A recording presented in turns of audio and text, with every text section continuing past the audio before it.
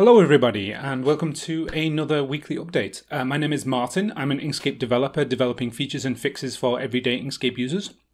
Welcome to this celebratory update when I tell you about the completion of the Shape Builder Mark II.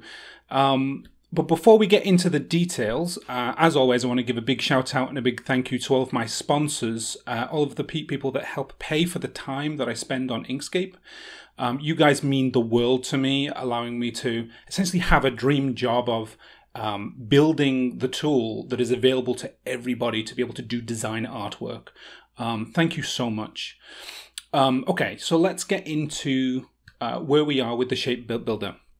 The reason why I'm celebrating is because it is basically complete in terms of its functionality, its stability, and its user experience, at least for this first revision, because obviously the UX designer Adam has all sorts of really interesting ideas for continuing it, but he does that for every single feature that I develop, so it's not unexpected.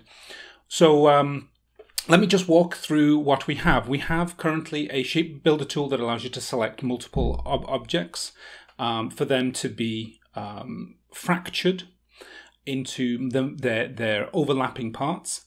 And with those overlapping parts, you can then click, but also drag over them in order to union them or to break them apart and destroy them. Through these actions, you can basically build up a shape and then press enter or the confirm button to complete it and actually create the path that resulted from that, from all those little shapes that you put together.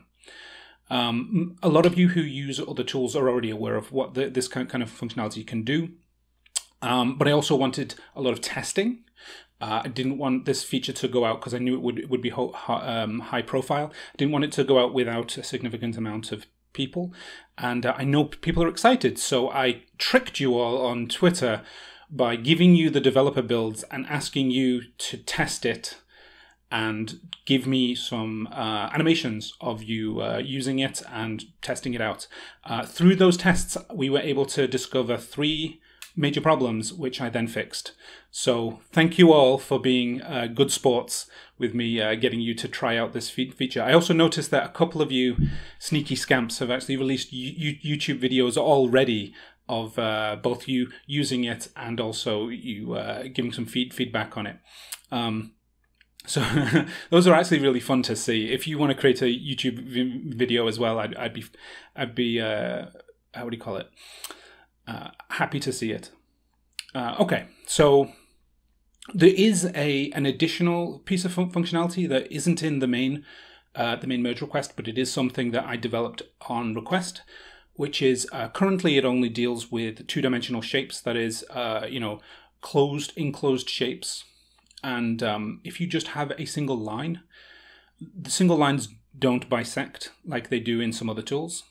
So I added that functionality, but because it's disruptive, I added it to a separate merge request. So it's a separate feature. Bisecting works quite well. It's probably going to need some user experience testing. And I think it needs some extra functionality because it currently doesn't fill in the holes that are created by 2 lines that are not over any solid shapes. So if you just have lines and no solid shapes at all, then you have nothing to fracture really.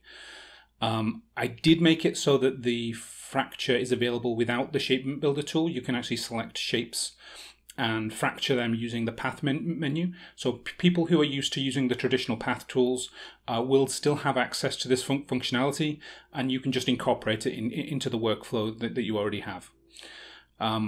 Okay, so that's basically what I've got up to. Let's have a quick look at some of the features and fixes in Inkscape that I didn't do. These are things that are happening with all of the different contributors in Inkscape. First of all, PBS, hard work on, first of all, he did actually help me with the shape builder. He gave me more cleanup code, which is always nice.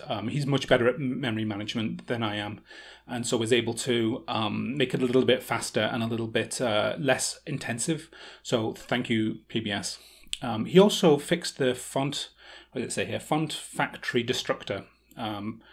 It's just a problem with crashing, I think, with the font factory. CMYK, he has put together a feature that remembers the width of the dialogues that are opened. So if you close Inkscape and then reopen it, the dialogues that reopen are not just happen to be the dialogues that you opened. They're also the same width that you last had them, which I'm honestly surprised we didn't already do, but it is what it is. We have a new face, Paris. Now, this is going to be a difficult name to pronounce for an Anglo. Aplopois? Yeah, Aplopoi. He did a small refactoring of temporary values. Thank you very much for your contribution. And David Burhoff did a small status bar text fix. Very simple, not really a programmer's task, but it just shows you the kind of small modification to Inkscape that polishes things up, that can actually be done by non-programmers if they were, should we say, bold enough to go and edit the code. And that's about it. Thank you very much for watching this video. I'm very interested to hear what you think about the Shape Builder tool. I may take a break this next week, but I'll let you know next weekend whether I decided to take a break or not, because I feel a bit stressed from all of the work. I spent a few evenings trying to finish off the Shape Builder so that it could be tested in time and like get it done in a reasonable time. So I feel like I've earned a bit of a break. But when I come back, I want to start looking at maybe doing CMYK. We'll see. But let me know in the comments, and I'll see you all. I'll definitely see you all next week. May not have any work for you, but we'll see. Bye.